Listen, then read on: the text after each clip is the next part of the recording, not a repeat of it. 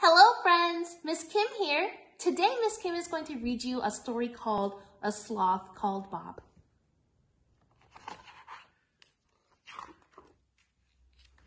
Someone in the dead of night is changing jungle wrongs to right. He helps out everywhere he goes. But who is he? Nobody knows. This hero with a secret job is actually a sloth called Bob. His secret isn't hard to keep. His friends think he's always asleep. It must be Lion, his friends say, as Bob sneaks off to save the day.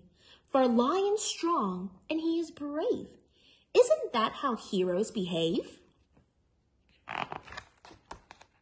But like all heroes, Bob is kind. So he really doesn't mind that no one would ever believe the secret he has up his sleeve. But then one day, Bob is in need of just one such heroic deed. His cape goes rip, and he gets stuck. Oh no, says Bob, that's just my luck. As Bob hangs dangling in the air, the animals stop to look and stare. They shout, "The hero will save you!" But Bob is the hero. What will he do?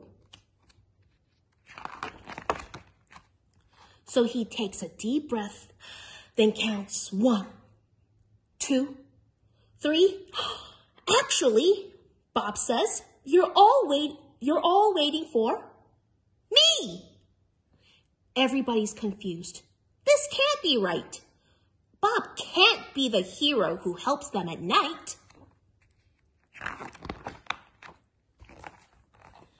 Then a breeze shakes the leaves until Bob's cape is on view.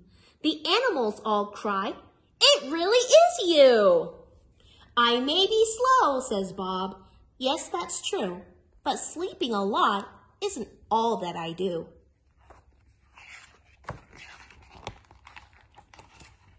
When you look past how you saw me before, you'll see what's inside. There's so much more. So all of Bob's friends help him down from the tree. "We know you much better now, yippee!" Since then, something strange has occurred. Everyone's acting differently, or so we've heard. The animals feel they can try something new. Thank you, Super Bob. It's all due to you.